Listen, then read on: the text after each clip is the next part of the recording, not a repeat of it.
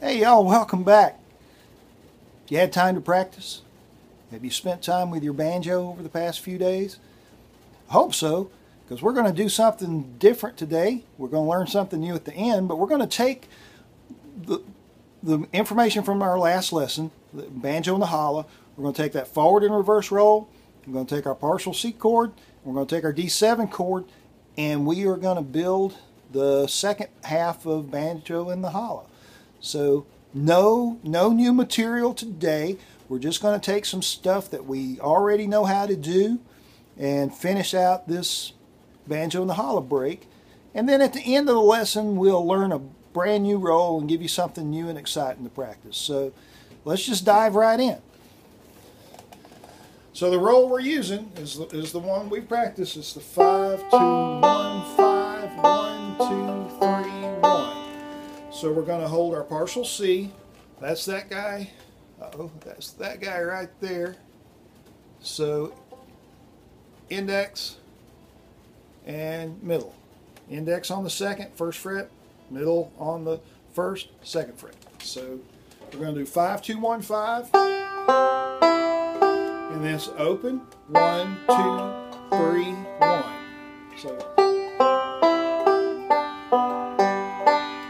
And then you do it again. So, but the second time, and then open, hit your first string, and then pinch. So it's 5, 2, 1, 5, 1, 2, 3, 1, 5, 2, 1, 5, 1, pinch. Nothing new. And then 5, 2, 1, 5, 1, 2, 3, 1. And then get your D7 chord. We're going to do our alternate roll. 3, 2, 5, 1. And then 4, 2, 5, 1. So it's just... You've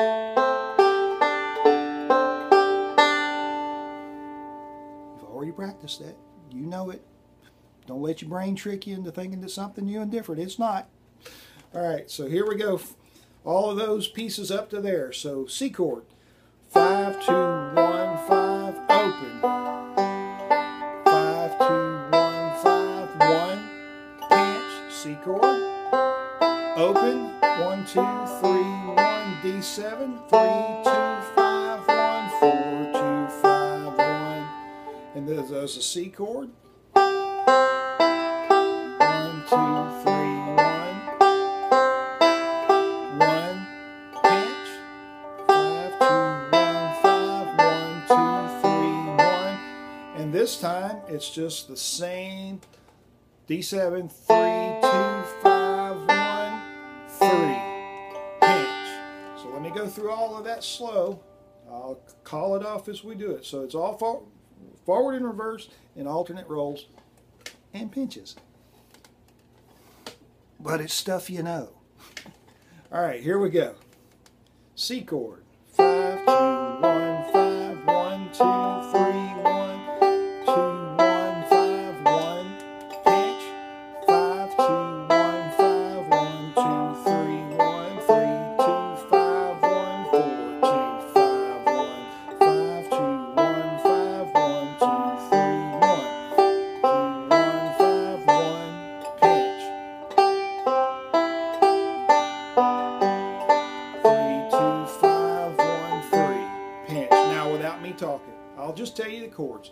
C, G, C, G, C, G, D7,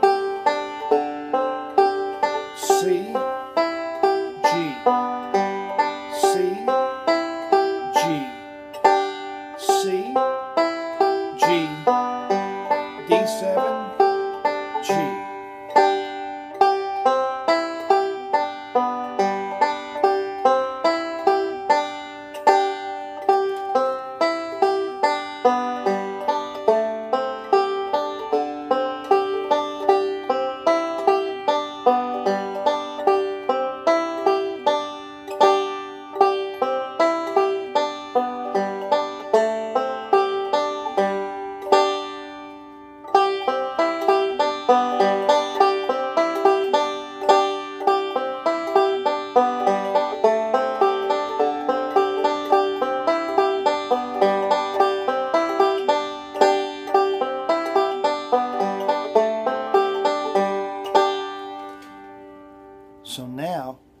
let's put that together with our high part. So high part hadn't changed.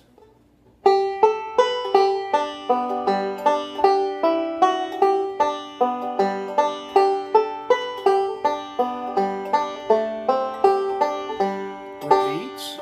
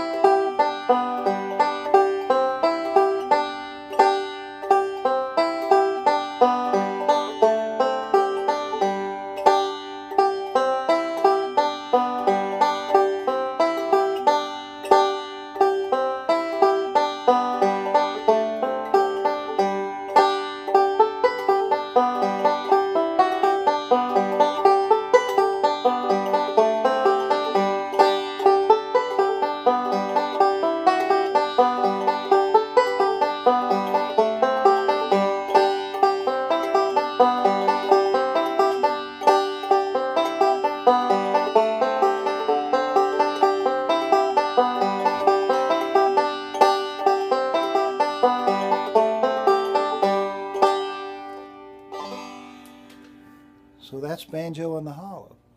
So now you got two songs. You got Cripple Creek and you got Banjo in the Hollow.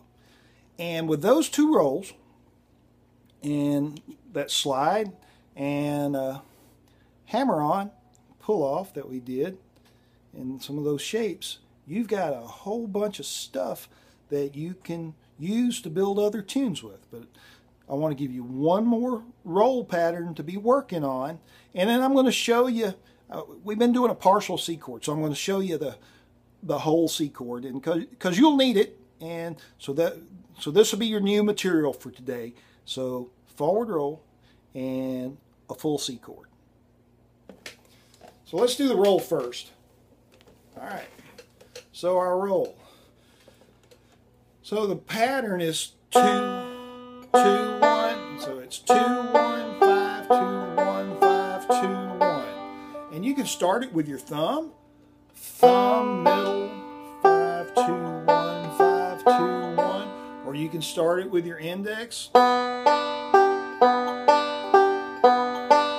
that's all forward. 2, 1, 5, 2, 1, 5, 2, 1, 2, 1, 5, 2, 1, 5, 2, 1, 2, 1, 5, 2, 1, 5, 2, 1.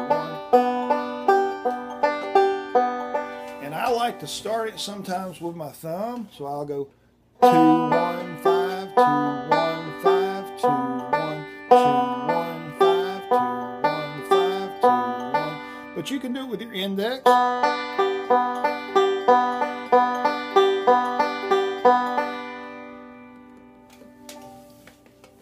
So that's your new roll. So spend a bunch of time with it.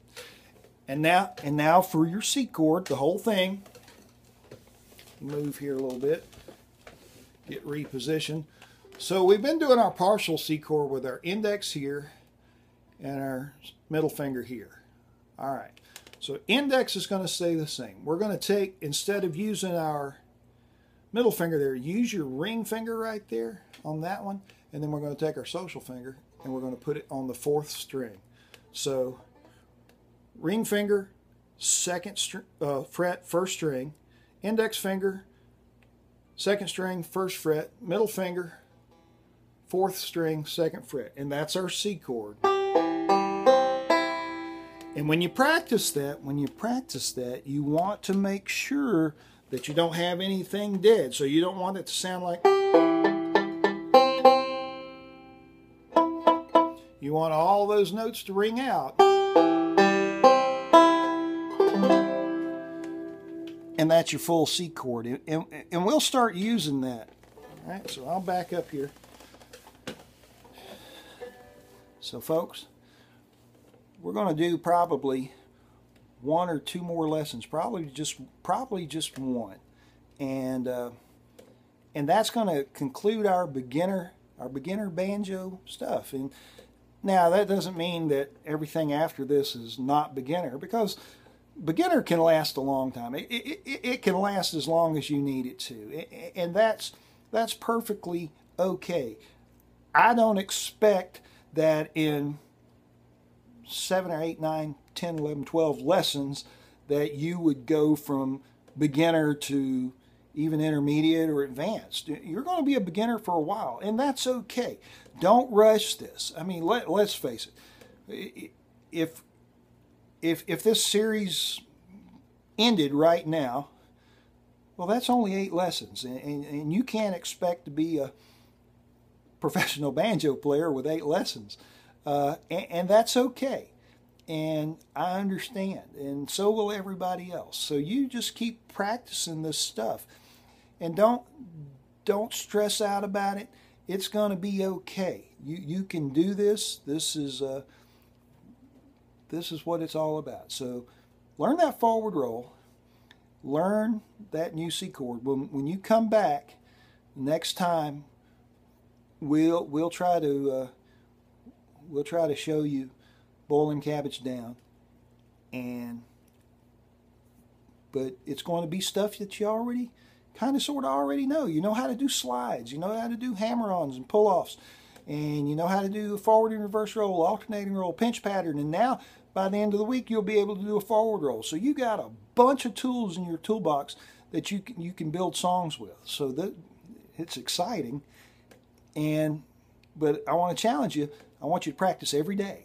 I tell my students that come to me, especially my younger students, I say, look, I want you to practice banjo every day you brush your teeth. So if you brush your teeth, I want you to practice banjo. If you get up and get dressed, practice banjo. Every day. You don't even have to get dressed to practice banjo. So every day, spend some time with it. The more you practice, the quicker this stuff comes. So be sure to share these videos. Show them to your friends that are trying to learn to play banjo. Subscribe, and that way you won't miss anything. You won't have to constantly come back out here and look and say, hey, Jimbo, post any videos. Yeah, I might have. If you subscribe, you'll get a little notice on your YouTube page that I had posted something new. And so be sure to do that. And be sure to hit the like button and tell your friends. And we'll see you next time. Bye.